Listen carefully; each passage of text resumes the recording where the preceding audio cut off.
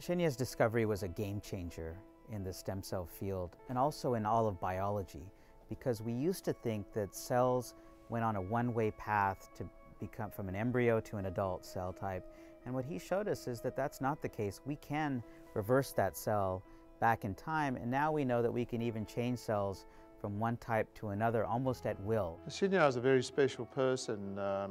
When you meet him, he's first of all very engaging. He listens, he's interested in what you're saying, and he's very approachable, which is kind of unusual for somebody who's been awarded a Nobel Prize.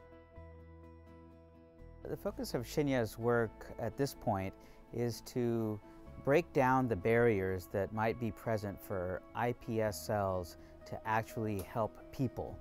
And that could be in the form of creating cells that now can be transplanted into individuals, as well as use of these cells to discover new drugs to cure a host of human diseases. There's tremendous hope now that the use of the iPS cells that Shinya discovered will be leveraged to understand why ALS occurs by studying patients with ALS, and to find new drugs that might reverse or stop some of the disease processes that go on in ALS patients. These developments from Dr. Yamanaka will be able to tailor-make the drug for those patients who respond, and then later on address the ones that don't respond or respond adversely.